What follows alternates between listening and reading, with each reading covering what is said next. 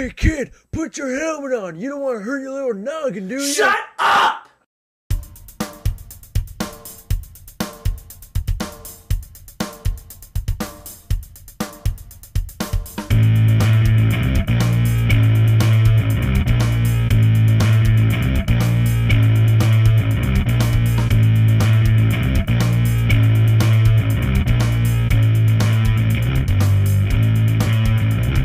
His name is Max and he's going to school. He doesn't wear a helmet because he's so cool.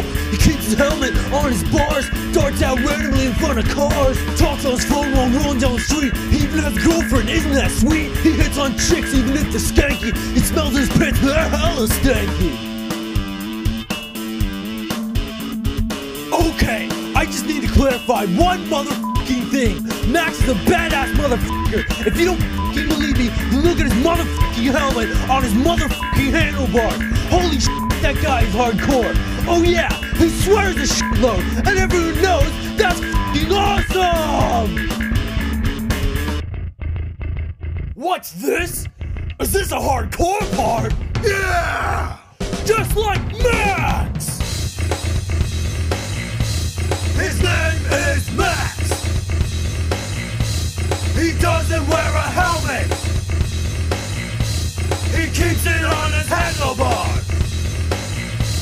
He's failing all his classes! And he's only 10? What? I thought he was like 26! So you're telling me that I wrote this badass song about a 10-year-old? You know what? I don't care if he's 10 or 50 or even a freaking baby. He's still more hardcore than I'll ever be. And I'm 32! Wait, Max! Watch out for your helmet!